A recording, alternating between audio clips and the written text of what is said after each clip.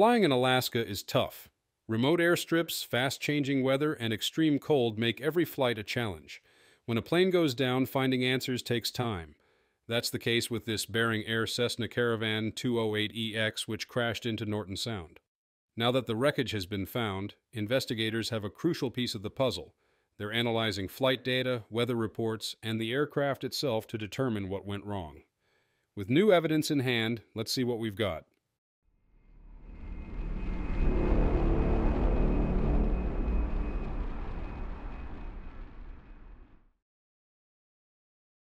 The Cessna Caravan, registered as November 321 Bravo Alpha, was on a routine scheduled flight from Unalakleet to Nome, Alaska, operated by Bering Air under Part 135 regulations. Bering Air has been a trusted carrier in Alaska since the 1970s, specializing in transporting passengers and cargo across some of the most challenging terrain in North America. The route from Unalakleet to Nome is a relatively short 148-mile journey, typically covered in about an hour, depending on weather conditions and air traffic. The Caravan 208EX, an upgraded model of the well-known Cessna Caravan series, is favored for operations in remote areas due to its rugged design, powerful PT-6A140 engine, and advanced Garmin G1000 avionics. The aircraft, configured for a single pilot operation, carried one pilot and 9 passengers on this flight. According to ADS-B flight tracking data, the aircraft initially climbed to a cruising altitude of 8,100 feet and maintained a steady ground speed of approximately 180 miles per hour. The descent into Nome began smoothly, with a stable descent rate between 400 and 600 feet per minute. However, as the aircraft neared 3,400 feet, the descent rate increased to 800 feet per minute, and the final recorded ground speed dropped to 115 miles per hour. The last known ADS-B data point placed the aircraft approximately 38 miles east of Nome, but other reports suggested it may have been within just 12 miles of its destination. Shortly before contact was lost, the pilot informed Anchorage Air Traffic Control that he would be entering a holding pattern due to the runway at Nome being temporarily unavailable. Holding patterns are common in aviation, allowing aircraft to circle in a designated airspace until clearance is given for landing. Nome Airport is a critical hub for regional flights, with limited infrastructure and a single paved runway, runway 1028, which is 5,576 feet long. Given Nome's role as a logistical center for Western Alaska, air traffic controllers must carefully coordinate arrivals and departures, particularly in winter conditions when weather can change rapidly. At the time of the aircraft's disappearance, weather conditions in Nome were challenging but not unusual for Alaska. Reports from the airport indicated light snowfall, reduced visibility, and a surface temperature of 14 degrees Fahrenheit. Pilots operating in this region are accustomed to flying in extreme cold and winter weather, but icing is always a concern, especially for aircraft that remain at lower altitudes for prolonged periods. The region's remoteness means that even minor deviations in flight paths or delays in search and rescue efforts can significantly impact survival chances in an emergency. Search efforts began immediately after the aircraft was reported missing, but poor visibility and deteriorating weather conditions made aerial reconnaissance difficult. The U.S. Coast Guard launched a C-130 Hercules from its base in Kodiak, nearly 500 miles away, while the Alaska Air National Guard deployed another C-130 from Joint Base Elmendorf-Richardson in Anchorage. The C-130 is a highly capable search and rescue aircraft with advanced radar and thermal imaging technology, but the vast and rugged Alaskan terrain, combined with worsening weather, significantly hampered the search. Local air and ground searches also faced challenges due to the low cloud ceiling and limited visibility. After days of intense search efforts, the wreckage of the aircraft was found in Norton Sound, along with the bodies of all 10 victims. The discovery confirms the devastating outcome that many had feared and brings closure to the families of those on board. With the wreckage now recovered, investigators will have critical physical evidence to examine, including the aircraft's airframe, engines, and flight controls, which will help determine what led to the crash. The loss of a scheduled airline flight in Alaska is always a serious event, given the state's heavy reliance on aviation for transportation, commerce, and medical evacuations. Nome, a city of just under 4,000 residents, serves as a vital hub for surrounding villages, many of which have no road access. Aircraft like the Cessna Caravan provide lifelines for remote communities, carrying passengers, medical supplies, groceries, and mail.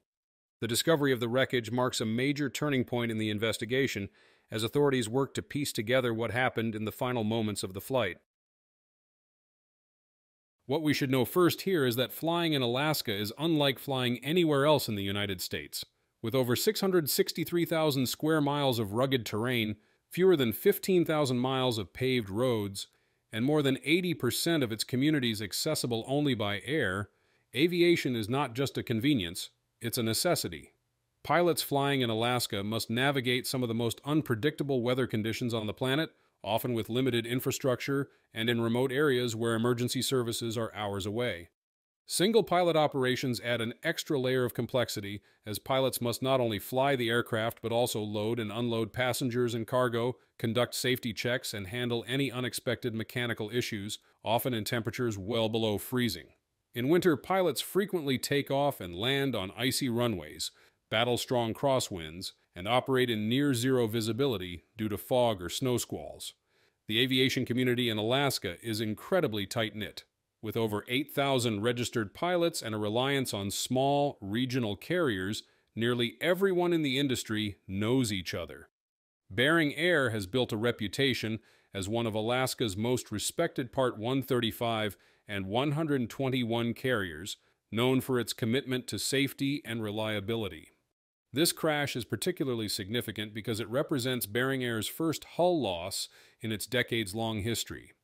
A hull loss, meaning an aircraft is damaged beyond repair, is a rare occurrence for an airline with such a long operational record. The accident also marks the first known loss of a Cessna 208EX equipped with the TKS anti-icing system, an advanced technology designed to prevent ice buildup on the aircraft's wings and control surfaces.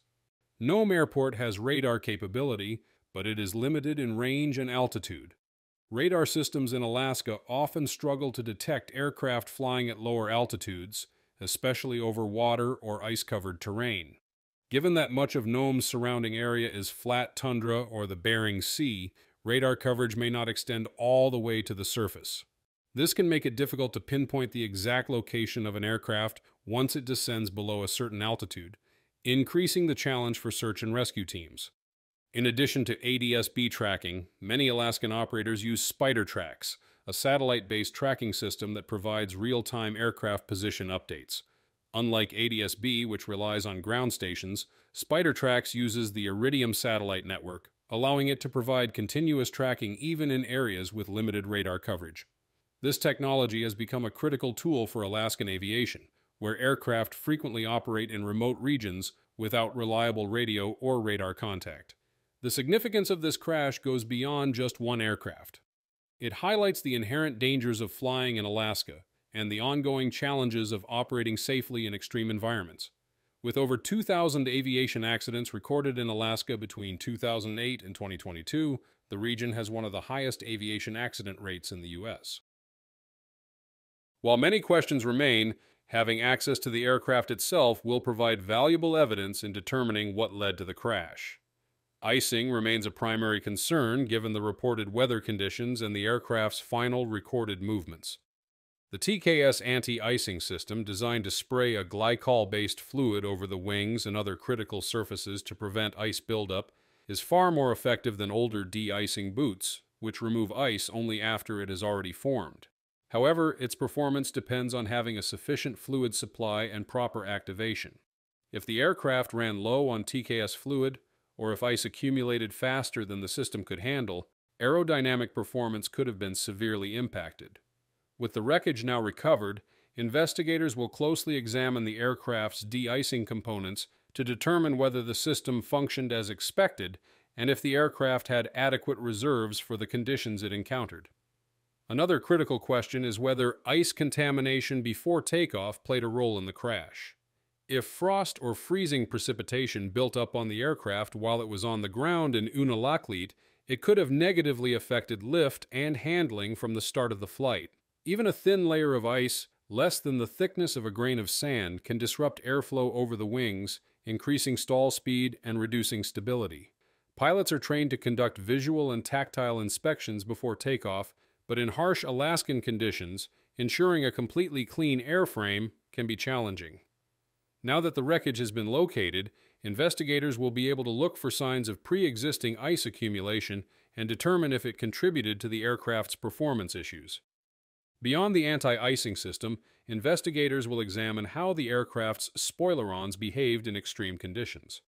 Unlike traditional ailerons, spoilerons deploy when the aircraft banks beyond 5 degrees, assisting in roll control by reducing lift on the lower wing. Under normal conditions, this system enhances maneuverability, but in severe icing situations, it could introduce complications. If the autopilot initiated a steep bank while the wings were already affected by ice, the spoilerons could have further disrupted lift, making the aircraft more difficult to control. Investigators will review whether this system played a role in the aircraft's final moments. Another key focus will be the inertial separator, a system designed to protect the PT-6A-140 turboprop engine from ingesting ice, slush, or debris. This component is manually engaged by the pilot and is essential in freezing conditions to prevent foreign objects from entering the engine.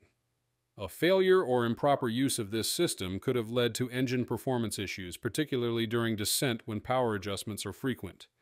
Now that the aircraft has been recovered, investigators will be able to inspect the engine components directly to assess whether the separator was used properly and if any mechanical failures occurred. With the wreckage now secured, the biggest challenge in the investigation shifts from searching to analyzing. Having access to the airframe, control surfaces, and engine will allow the NTSB to conduct a detailed forensic examination, identifying any mechanical failures, structural issues, or unexpected aerodynamic factors that may have contributed to the crash. The investigation will also focus on the pilot's actions, aircraft maintenance history, and whether the aircraft performed as expected under the given conditions. This accident also raises broader concerns about single-pilot operations in extreme environments. Flying solo in Alaska presents unique challenges. Pilots must navigate unpredictable weather, manage radio communications, load and unload cargo, and monitor aircraft systems all on their own.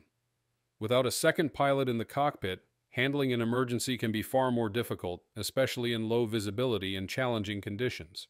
Investigators will likely assess whether workload, decision-making, or pilot fatigue played a role in the flight's outcome. More than anything, this tragedy highlights the harsh realities of flying in Alaska and the critical role of de-icing procedures and aircraft system functionality in such an unforgiving environment. The aviation industry will closely follow the NTSB's findings, and if any safety improvements, whether in equipment design, pilot training, or operational procedures, can be made, they could help prevent similar incidents in the future. Now, with the wreckage and victims recovered, the focus shifts to understanding what happened and ensuring safer flights moving forward.